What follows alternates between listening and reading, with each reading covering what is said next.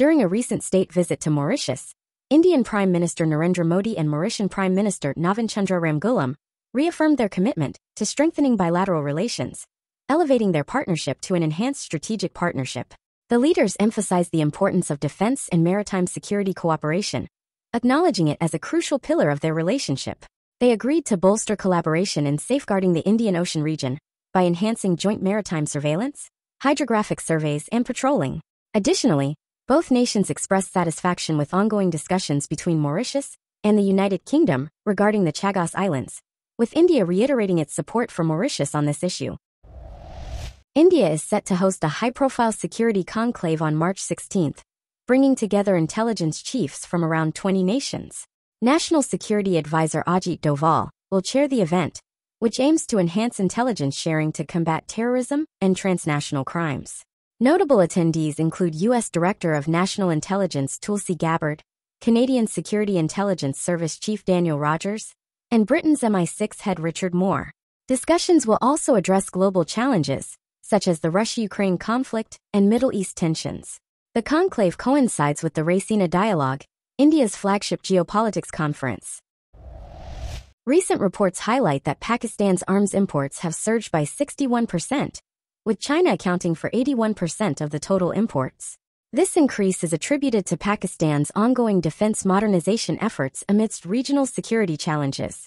The report from SIPRI notes that despite global arms trade trends, Pakistan has increasingly relied on Chinese military hardware to strengthen its defense capabilities. This shift comes at a time when tensions in the region remain high, with Pakistan prioritizing advanced military equipment for strategic defense. The partnership with China continues to play a crucial role in Pakistan's defense policy. Rafael Advanced Defense Systems of Israel and Larsen & Toubro of India reportedly signed a Memorandum of Understanding to locally produce the Trophy Active Protection System for Indian combat vehicles. The system, operational since 2011, is designed to counter anti-tank missiles, RPGs, and drones using advanced radar and precise countermeasures. This collaboration aims to equip platforms like India's T-90S Bhishma tanks, enhancing survivability against modern threats. By incorporating substantial Indian components, the initiative aligns with India's defense self-reliance goals, while strengthening its military modernization efforts. The Indian Navy is reportedly assessing deck-based airborne early warning and control aircraft options for its future aircraft carriers. Among the leading contenders are the Northrop Grumman E-2D Hawkeye and the Bell Boeing V-22 Osprey. The move aligns with India's efforts to enhance maritime surveillance and operational capabilities. The selection of an AWACS platform is expected to play a crucial role in bolstering the Navy's carrier strike groups by providing extended radar coverage and battle management support.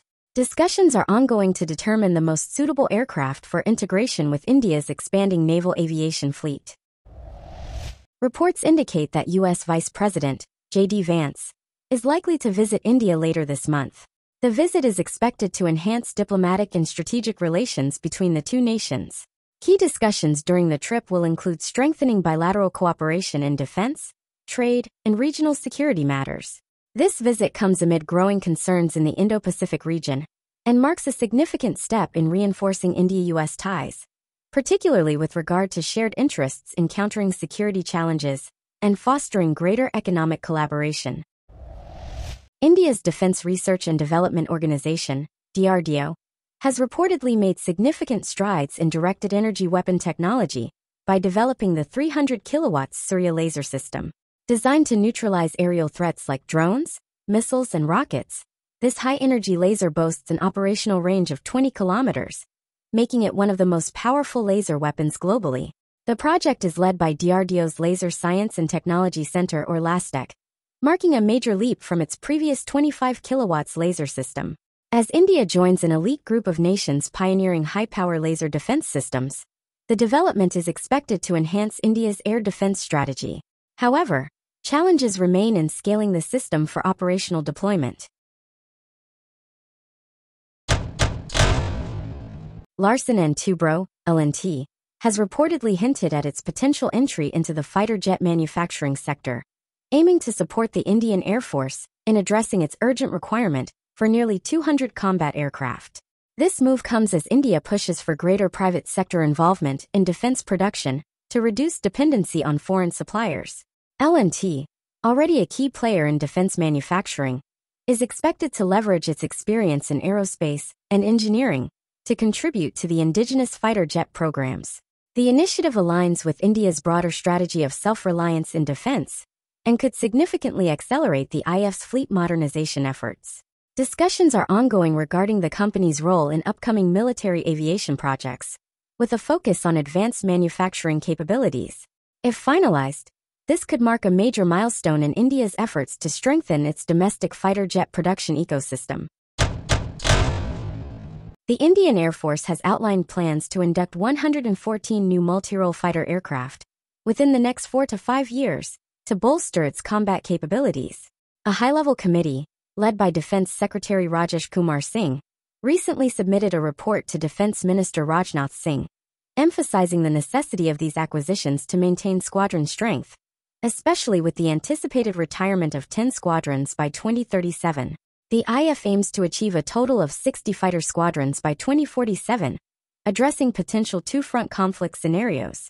Potential contenders for this procurement include the Dassault Rafale, Saab Gripen, Eurofighter Typhoon, MiG-35, and the F-16, all previously evaluated in earlier tenders. Notably, Boeing's F-15 Strike Eagle is expected to be a new entrant in this global tender. To expedite the process, the IF plans to conduct limited trials to assess the capabilities of the participating aircraft. The Indian Air Force is reportedly exploring the integration of Meteor beyond visual range air-to-air missiles onto its Tejas fighter jets as an interim solution until the indigenous Astra Mk3 missile is fully developed and operational. The Meteor missile, known for its advanced capabilities and extended range, is currently used on the Rafale jets in IF service. Given the urgent need to enhance the combat effectiveness of the Tejas fleet, the IF is evaluating options for local production of the Meteor system to ensure long-term availability and self-sufficiency. The move aligns with India's broader defense modernization strategy, which aims to equip indigenous platforms with cutting-edge weaponry while transitioning toward domestically produced systems. Meanwhile, the Astra Mk3, designed to provide a long-range engagement capability, is undergoing development and is expected to be a key addition to India's air combat arsenal in the coming years.